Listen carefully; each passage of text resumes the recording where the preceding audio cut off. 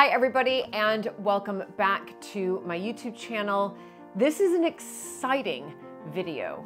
This video is all about the country house parties then, think Downton Abbey, and now think today what happens here in the historic house that we live in, Mapperton, as opposed to what happened about 100 years ago when my husband's great-grandmother, Alberta Sturgis, the 9th Countess of Sandwich, but an American heiress who came over during that wonderful period called the Gilded Age.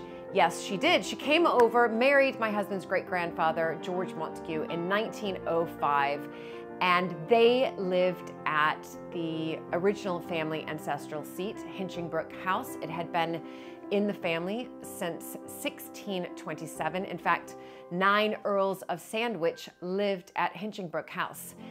And I think during that period, all throughout, sort of from 1627 up until the family ancestral seat was left vacated in 1955 and then eventually sold in 1962, there were lots of parties. There were a lot of staff. Let's think Downton Abbey. Lots and lots of staff. Lots of huge parties, dress up. I mean, I would love to be a fly on the wall and go back in time and just witness some of that. And I know from reading Alberta's letters, she kept everything, saved everything, that they did have huge parties. Many of you have commented that I'm like the Energizer Bunny and never seem to stop. But sometimes I get overwhelmed and need to talk about my daily stresses with someone I trust. In a world filled with so many challenges and uncertainties, taking care of your mental health has never been more important, especially now. And mental health is just as important as physical health, yet it's often overlooked. The pressures of daily life, work, relationships, and societal expectations can take a toll on your mental well-being. And I know this firsthand. We work our physical bodies through exercise in order to stay healthy, but it's just as important to exercise our mental health.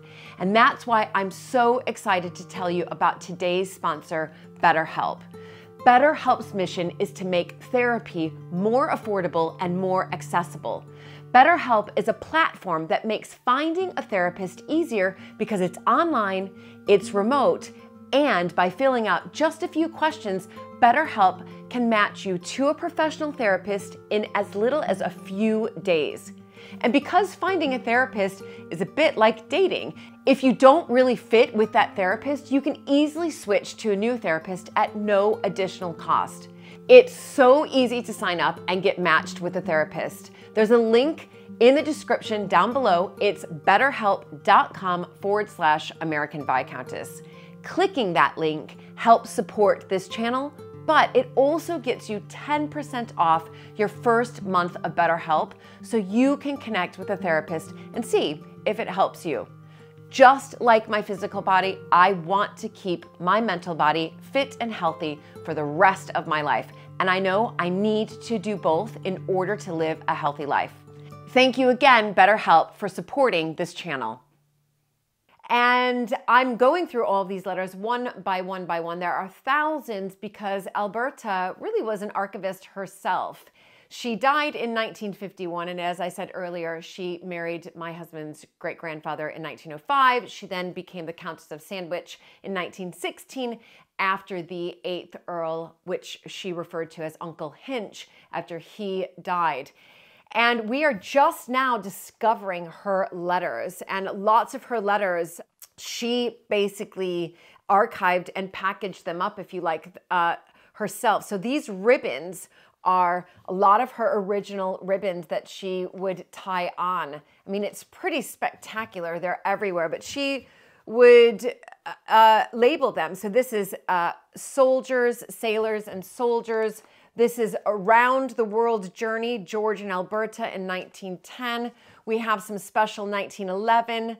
We have some special 1914, all in these ribbons. Now, you might be thinking, oh, well, that's not very many letters. No, no, no, no. There are thousands. So over to my left, we have just many, many more boxes of her time. These ones that are just little ribbons here are just some very special ones to her, but we have probably 1,000 more 1911.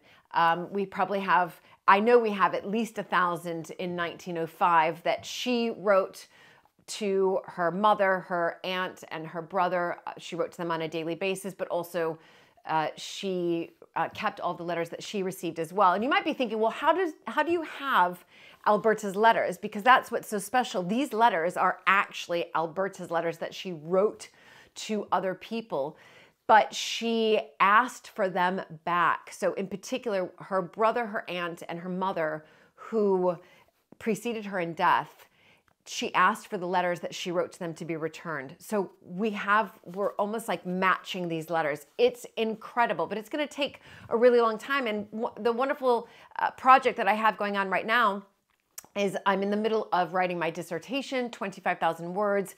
It is around, the subject is, of course, Alberta, the 9th Countess of Sandwich, American heiress, but I have incredible virtual volunteers dotted all around the world who are helping me transcribe.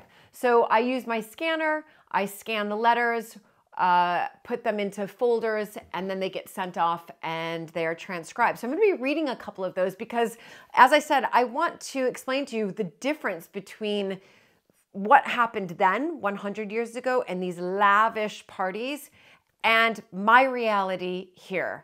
We do not have lavish parties. We do something else. And that's what's so interesting. So I want to just really talk to you about how the country house has had to evolve over the past 100 years in order to preserve it for the future generations. And really, we've really had to take a huge leap forward in figuring out how do we save, if you like, these historic houses for future generations.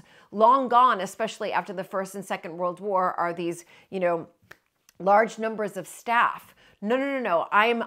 You can see me if you watch our sister channel, Mapperton Live. I'm on my hands and knees, whether that's scrubbing floors or whether that's cleaning windows or cleaning shutters or cleaning walls.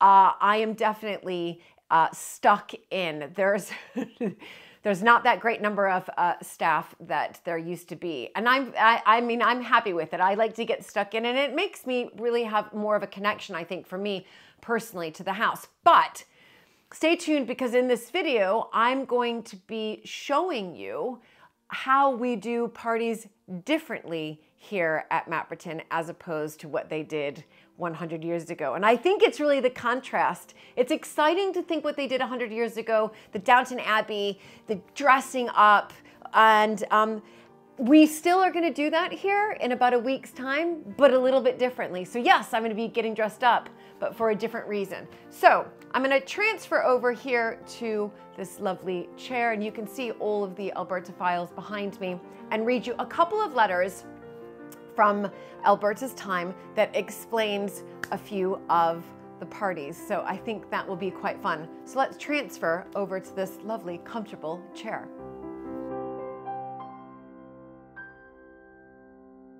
So I thought I would give you guys a couple of examples from letters that have been transcribed by the virtual volunteers, which shows you the parties that they had at Hinchingbrook over 100 years ago. Now, this letter was from Saturday, the 4th of March, 1905, from Alberta Sturgis, when she was still single, to George Montague, and he was courting her at the time. And she had a huge party, it sounds like, at the place that they were renting in London, 12 Bruton Street. And she writes to George, "The party is over. I am really distressed that you are ill." So clearly George wasn't there. "Do be good and tell me frankly what the doctor thinks."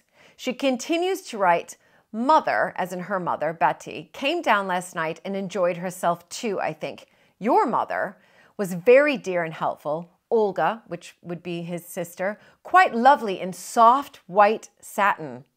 Mademoiselle Sparkva played beautifully and quite wonderfully too. It is what you might have enjoyed." And then she writes, "Very good music. a friend, so-and-so's friend, the Honorable, of course, it's always titles, Hutchinson, a nice boy, and oh, many others you know. Lady Charlie in the gayest of spirits, and your wise father who sat off in a corner with a pretty American. So I just thought that was really, really interesting to read. And then the other one, I'm going to read one more. And I think this one's quite fascinating as well. And this is when she is married, and it's right before Christmas. It's Christmas Eve. It's a letter from Alberta Montague when she was married to her mother, Bessie or Betty McLeod, December 24th, 1907. And she writes, December 24th, Christmas Eve, darling, a thick fog, but your letter about the new precious babe thrills me. Her brother had just had a baby. I read it to George and we are in love. Bless it. I've been so full of peace all these months. It is wonderful. And then she writes down further down below, and she says, Uncle Hinch, who at the time was the 8th Earl of Sandwich, is very nice and dear, full of fun, very kind. We have the tree this afternoon and 150 people from all over the county. And so she just goes on and on to say that they've got these 150 people that they'll be entertaining. And then she ends it with 150 people, including children, at a heavenly dinner. I am to go home Saturday. 1908 will be a leap year. I believe it will bring you all sorts of good things. And so it just goes to show you that they were constantly entertaining. And then the last thing, I think, which is pretty spectacular, is in 1914. So Alberta still at that time was not the Countess of Sandwich. That didn't happen until 1916. But Uncle Hinch, who I just referred to there, who was at the 8th Earl of Sandwich, held a fancy dress ball at Hinchingbrook. And it hit the newspapers like wildfire. And what they were wearing was just so extravagant and wonderful. And you have, you know, Lady so-and-so and Lord so-and-so and Viscount and Viscountess, all over the place here, really, really properly dressed up. And they went all out here. I mean, there's articles from Vanity Fair, lots of articles from Vanity Fair, which is, I think, pretty spectacular, but also just to think how wonderful it was to be a part of, I think, this era, this bygone era that, you know, no longer necessarily exists, but did exist. And we can look back at these spectacular photo albums here. You can see the coronet here, the Sandwich, Earl of Sandwich coronet here, and the S for Sandwich. And this was a scrapbook between 1912 and 1914. So that brings me to today, 2023, nearly 110 years after this fancy dress ball at Hinchingbrook. And what do we do here at Mapperton, our now historic house that is open to the public, but things have changed and we don't have these fancy dress parties anymore, but we do something quite spectacular and wonderful. Of course, after the Second World War in particular, these large estates and houses were massively taxed. Those who went off to war, many of them didn't come back.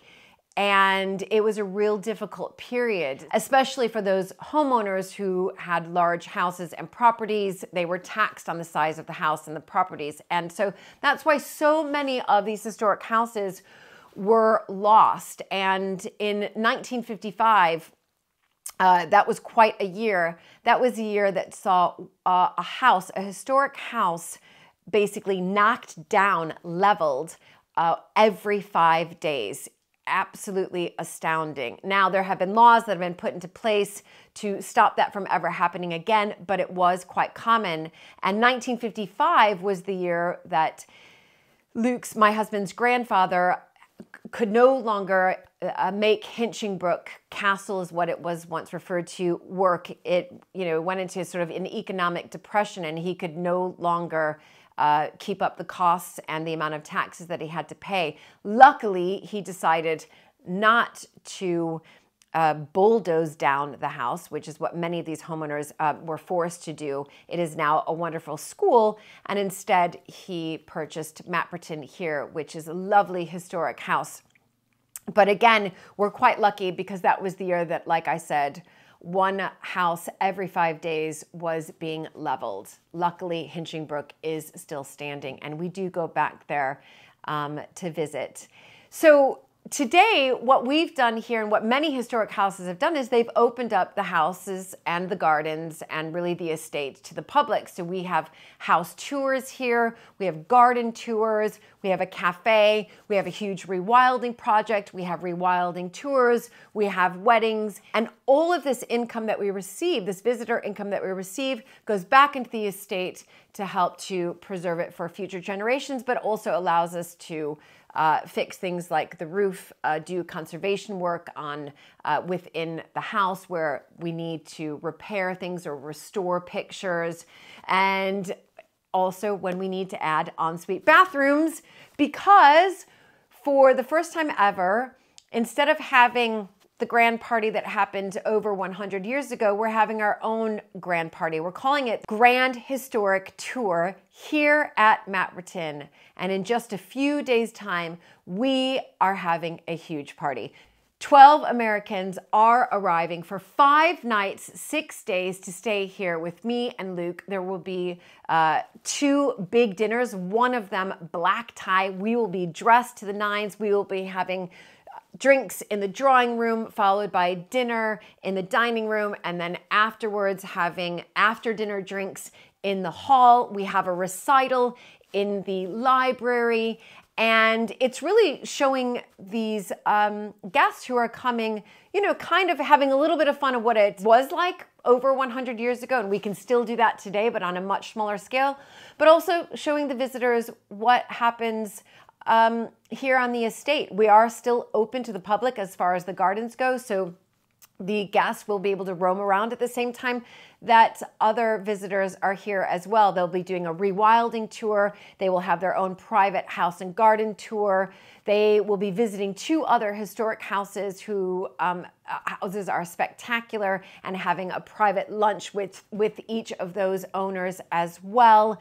And it's really giving these, I think, these guests an opportunity to see, what these houses were once used as, to have these big grand parties. And by the way, we're really excited to actually have a couple proper dinner parties here in the house with my fellow compatriots. I'm so excited, but also to share what really goes on at these estates and these historic houses and behind the scenes and the hard work that goes into them. So I have been, as I mentioned earlier, cleaning the house, dressing the house, setting up the house, preparing the house for these 12 American guests to make sure that everything is just as perfect as it possibly can be. And so there is a big difference. Whereas over 100 years ago, as you saw from those photographs, there was lots of staff to help with that.